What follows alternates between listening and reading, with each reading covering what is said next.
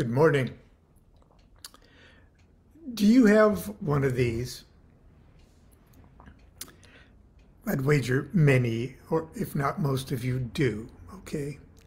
Then you probably already somewhere in a, essentials section or someplace, you've probably got an audio recorder.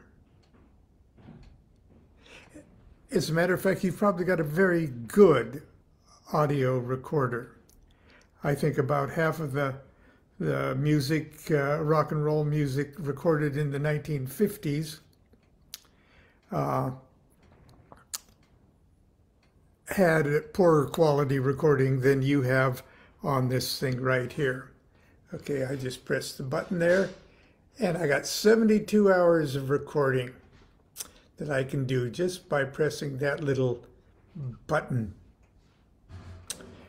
Okay. I'm going to do something a little different. I'm not going to read, well, I may read a little something, but this afternoon, Constance and I are going to attend the regular, sort of the social hour for the local OTO group here in Sacramento. They just have a very, very informal get-together just so that we can all see each other and smooze and talk about things. And we do it over at McKinley Park, right over here. They're one of the most beautiful, beautiful little parks. It has a duck pond, and it has one of the most beautiful, large, and well cared for rose garden in the state. And we usually meet up at the rose garden, and it's no big thing, and it's just in the afternoon or 6:45 to 7:45, that kind of thing. It's just no big thing. But it got me thinking. A long time ago, when I wrote the Book of Ordinary Oracles, one of the strange little homemade oracles that I talked about was the couch potato oracle. Now, that's using the remote on your television set, and it's kind of a goofy thing, but sometimes it becomes scarily accurate. Okay. The bottom line is, if you really want to know the answer to a question, the answer's screaming. If you really know the question, you really want to know, you want an answer, and you're ready to hear the answer, it's screaming at you from every direction. It's all, the answer is the announcement of the question. And it's just that we have to be ready to hear it. And the idea of the couch potato oracles was that you get in that mind space of where you really want to know the answer to a question, and you turn your television set on, and using the remote, you put it on mute and scroll through the different channels as your eyes are closed, and you ask the question, oh, what do I need to know about the so-and-so and so-and-so, and then you just stop and then take the mute off just for a second,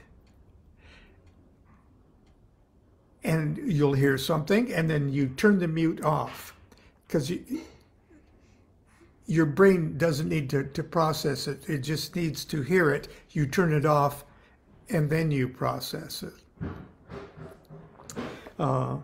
The example that I give in the couch potato oracle or TV roulette-omancy, I call it.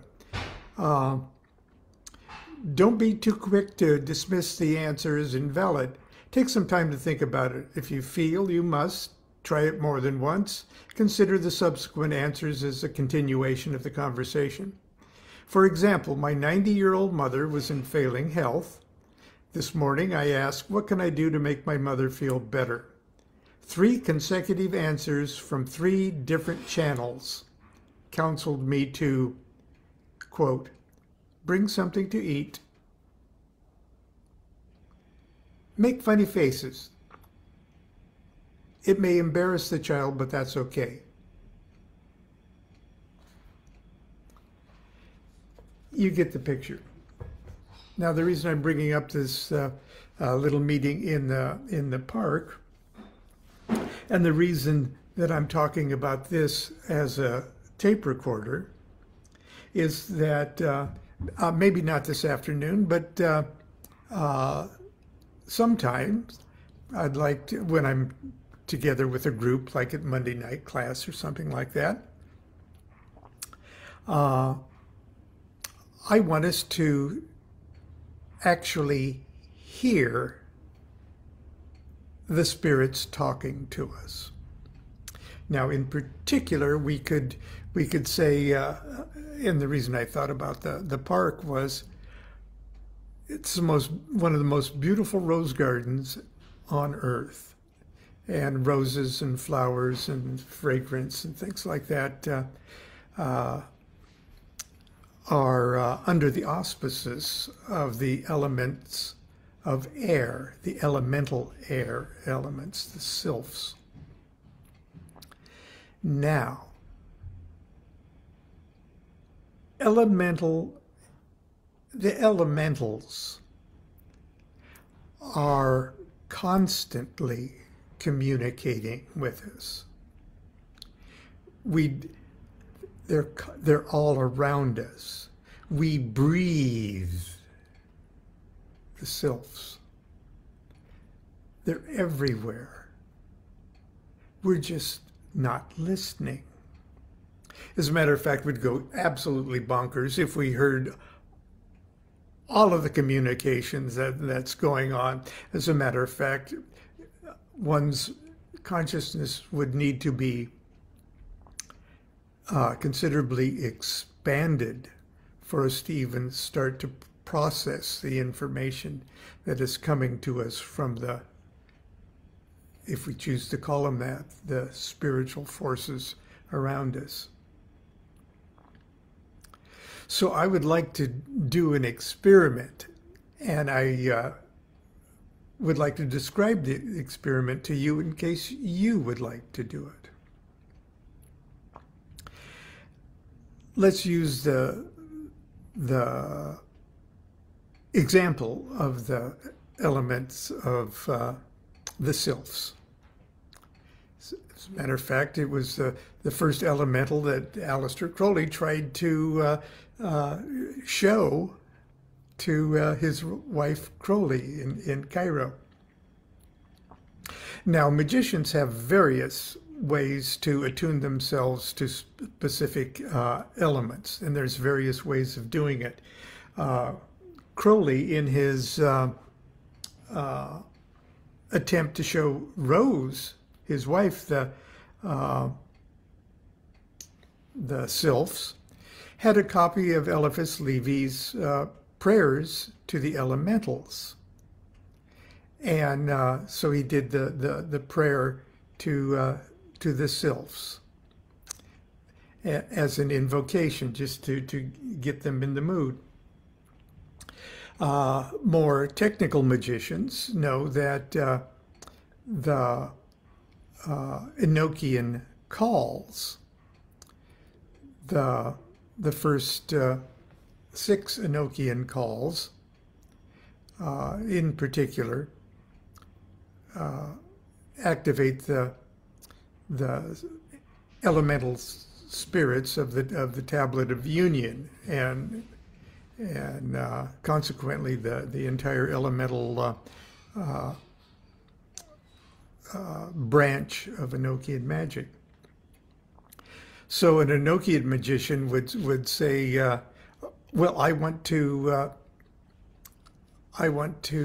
hear a message from directly. I want to hear it. I just don't want to see it. I want to hear it. Elementals, talk to me. You're talking to me all over the place. Enochian magician would do like the third Enochian call, which opens up the line X harp, the air, and the air of air subangle of.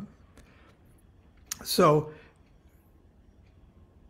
if you would say, okay, I'm going to do the prayer to the elemental. I'm going to do some kind of meditative thing. I'm going to read a poem of something that gets me into the air moods, something that would attract, would compliment, would please, that would harmonize with, which would stimulate, which would flatter the sylphs. And then turn on my tape recorder and just sit. Maybe 3 minutes. And turn off the tape recorder. Now, if you were in a public place like a park, there'd be perhaps children laughing. There would be dogs barking. There would be cars going by. In the case of McKinley Park, there'd be ducks, and at this time of year, little ducklings and geese and goslings, and birds and things like that. Lots of stuff. People talking. Doesn't matter. Nothing is interrupting. Everything is the answer. Everything is the communication. And then listen to it. And don't think that you have to put it through any kind of heroic audio dissection. No. It was meant for you to hear. If you could hear it, this could hear it. Okay? You don't have to uncover it with any technical heroics. Just listen. And if you think it's nothing, listen to it a little bit more. I think it's at least worth your serious experimentation. And that's all I'm going to say today. I'm leaving you with an experiment. Whether or not we do it this afternoon or not, I don't know. So this couch potato oracle, I'll just, it's only like a page here.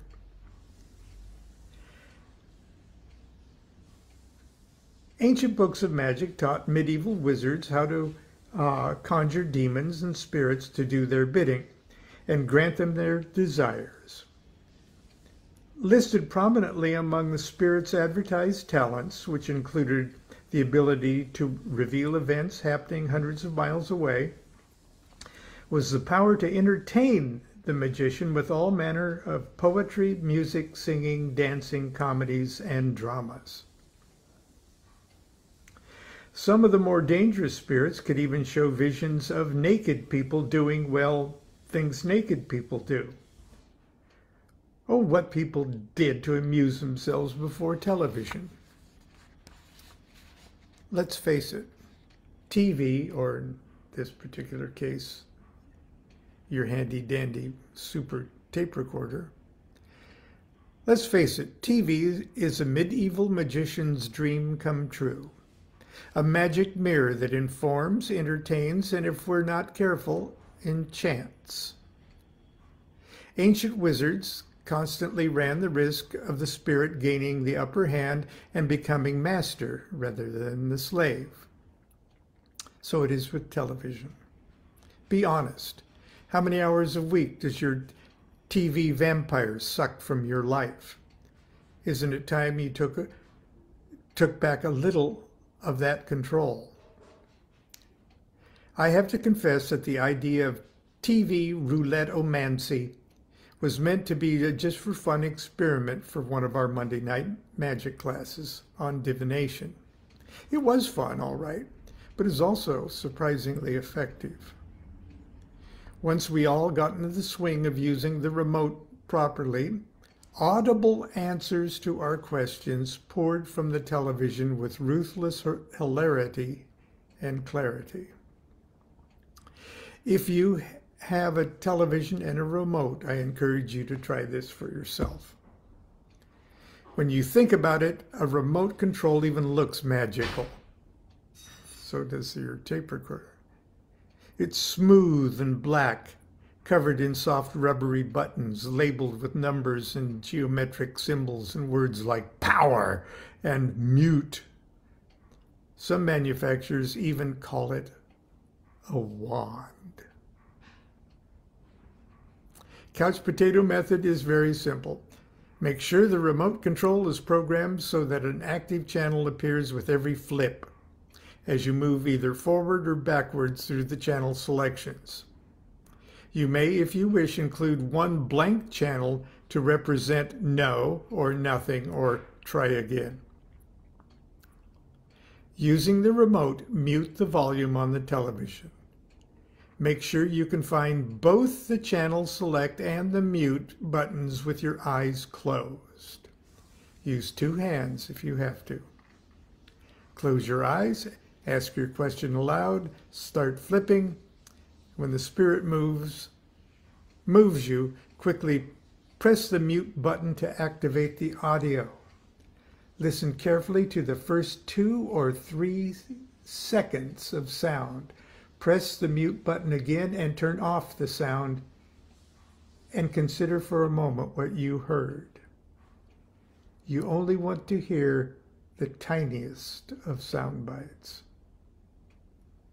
While one word is often enough for your oracular answer, you may want to keep your eyes closed and repeat the process several times and string together the words you hear. Well, that's the couch potato oracle that you use with the television. I don't know why I never thought of doing this before. And it's perhaps because for the better part of my life, everybody didn't have one of these in their pocket in order to do it. But anyway, if that sounds like something that's fun to do, I encourage you to go ahead and do it. If you're not, I'm suggesting that you start with the elemental spirits, because they're already all around you. They're already part of your life. You're part of them. They're part of you. And but any specific spirit in and of itself, this could, at least theoretically, be your opportunity to actually hear how they would communicate to you. Anyway, that's it for today. Continue to be good to yourself. Be good to your phone. Do what thou wilt shall be the whole of the law. Love is the law. Love under well.